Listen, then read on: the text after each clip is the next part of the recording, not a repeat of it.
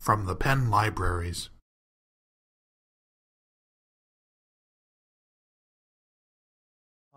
Start. Thanks, Anu. Thanks for the invitation to be here. I would give some remarks, some of which will be in contrast with some of the things that Al was talking about, some of which, most of which will line up with what Al was talking about. The key thing that I think that the message Al makes so clear is that pedagogy is the point. It's about learning and how we can make learning work. If you talk to folks in Silicon Valley, they have a different idea. Sometimes people who are in charge of keeping the money straight at a university have a different idea. But those of us that are actually doing this, I think, are doing it because it's interesting to try to figure out more, just better ways for students to learn. Talking in my own experience, I've been trying to teach online for the last decade, doing it in varying degrees with varying degrees of success. In the early days, there was a distance learning model, which meant that we had the TV cameras and everyone had a TV in their house. So let's just spread our message out there and people will just suck it up. Well, that never really worked. The distance learning thing didn't quite go. It was a lot of front-end cost to create giant studios. It was a massive delivery mechanism. As the cost of delivery got lower and lower and World Wide Web appeared, and there was tools that were at our disposal that didn't cost tens of thousands of dollars to make this stuff work. There was a new way of thinking about it. And as I remember, Joe Farrell in my own department came up with a term called distributed learning. Or at least I remember he flagged that in a set of grants that he had over 10 years ago now.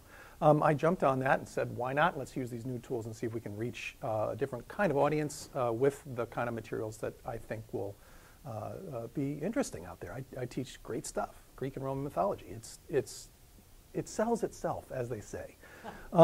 So I wanted to try to find a way to reach more people than I could otherwise. And for distributed learning, we were in a little broom closet over in David Rittenhouse Laboratories in the basement, and there was a camera, and there was me and a TA, and I would talk, and then the camera would pan over to the TA who was monitoring the chat room, and the TA would say, well, here's some questions, and we'd go back and forth. And it was fun, and it was interesting, and we were learning things. We had an 800 number that kids called in.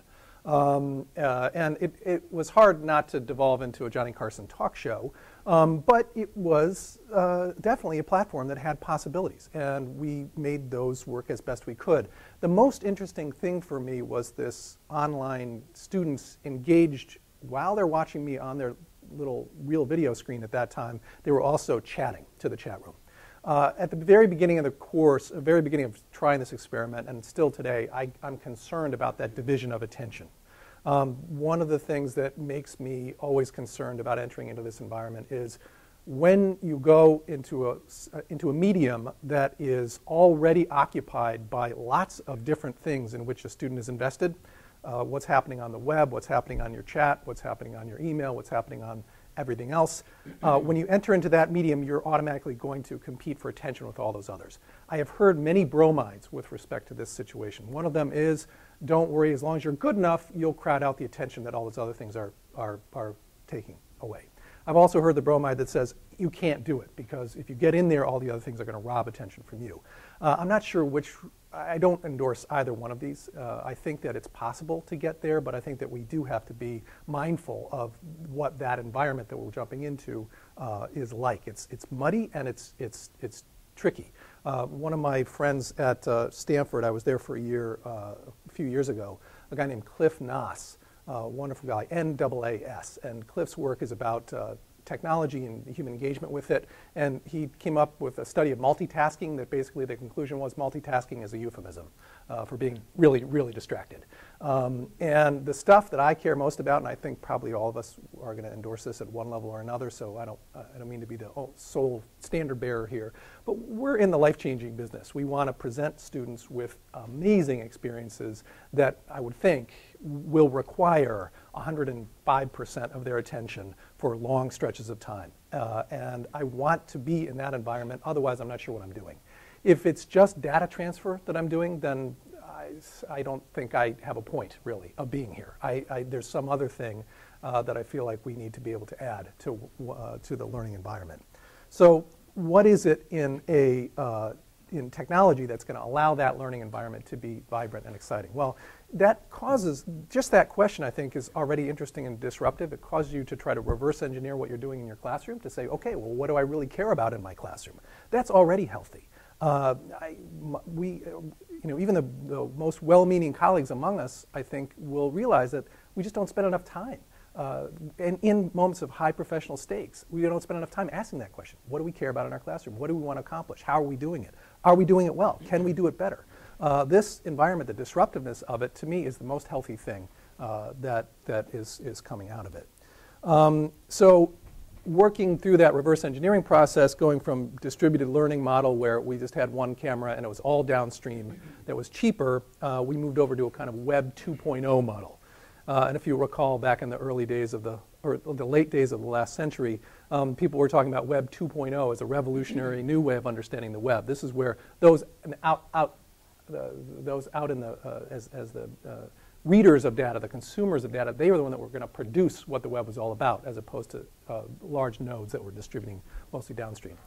Well, that was an interesting way to start thinking about things. Caused us to, we had new platforms on the online teaching that we were doing through LPS, and those platforms had much more robust upstream information. So you could hear from the students when they were concerned, when they didn't understand, they raised hands, you could ask questions and do polls and all these things. That really helped the idea of this as an interactive medium.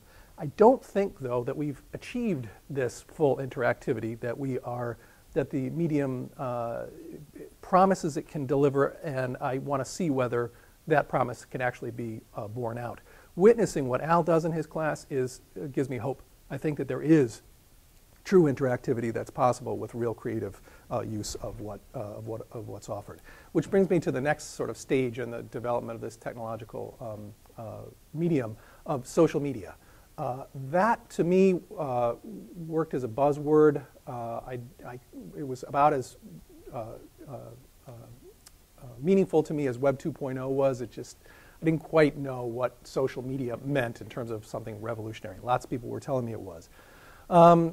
But I've seen in my own class an instantiation of this on a very old-fashioned version of the web, the discussion forum. The social media aspect of the discussion forum is extraordinary. The students, in this massive crowdsourcing way, are answering each other's questions more efficiently and better than the teaching staff can. They can learn from each other in an environment in which they are fully adept, whether I am or not, or my TAs are or not, I don't know. But the students really are good at answering each other's questions on a robust, well-structured discussion forum. The key thing is not just that anyone can write anything up there, it's that anyone can also vote for what's written up there. So they need to do two things when they're engaged in the discussion forum: write their own views, answer questions of other people, and then also like or not like things that are written up on the board. That makes the good stuff float to the top. And there's a constant stream from the 50,000 that are engaged in the course of really good observations that are floating up to the top and getting scrutinized and getting grilled, and lots of eyes are on them. It's really extraordinary to me to watch that forum work. I am, in my own engagement with this medium, still in the kind of, this is where I would depart a little bit from Al, still in the somewhat old-fashioned model, I think. I'm not out to destroy the lecture. I'm not out to watch it decay and disappear. I actually think that that's critical to what I do. The value added that I can bring, yeah, I think I'm pretty good at having a discussion and helping facilitate that. But I think I'm probably, what I can bring to the table is I can deliver a good lecture. And that ability, I think, is something that I'm testing in this new forum. It's a challenge, though. Delivering a lecture is an interactive process that relies on deep, connected engagement, person to person, with people in the room. The small nods you get, the frowns you get, the sleeping that you get, the drooling that you get, all those things are crucial. I mean, you have to have them. And when you're talking to an inanimate glass lens, it is impossible to discern what's happening on the other side of that lens, which produces in me a different kind of performative template. And I'm not sure what the outcome of that performative template is going to be. We'll have to see. I'm not rooting for its demise. I think the lecture needs to find a way to work on this format in order to advance into what's going to happen next. Shorter segments are better. That's been drilled into me. At first I was very resistant, but I think that's true, and working on the shorter segment model has helped. And getting to the point. I allow myself time to meander with my students that I realize I don't have when I'm talking to a much broader audience into a glass lens. So getting to the point and trimming things down is critical. Assessments that are possible in this new environment, there are many of them. We can talk in detail about any particular piece of this, but there's peer assessed writing, which is wonderfully creative. It raises all kinds of interesting problems too. There are radio button quizzes. Click and let the computer grade. If you're creative with that, you can do good things with it. I'm just scratching the surface, but I don't despair that that means mindless bubble filling in kinds of assessments. It could mean very creative and interesting kinds of assessments. The discussion forum is this critical new piece that I'm building into how the course works. And we'll see how these things go. My model that I'm thinking about now with the class is the live performance of what I do in the classroom with pen. I think of that an analogy to what happens in a play. And what I do with the web-delivered course, I think of an analogy to what happens on TV. And I'm going to do the best I can in a TV-based environment. And I don't know that what I'm doing is producing something that's going to compete with what I can do in a live classroom. I think it probably won't. I think what it's going to do is compete with what I can do on History Channel, which is, I think I can do a lot better controlling my environment here than, on the 18-minute segment History Channel with the blood that comes on the screen and the crazy stuff with the... they're good for our enrollments, but still. So the environment that we're working on, I think we'll have to find what strengths we can within within what's currently there. And it still experiments me. I'm not sure. It's definitely, I think, oversold at this point, but that doesn't mean that we shouldn't pursue it despite its being oversold.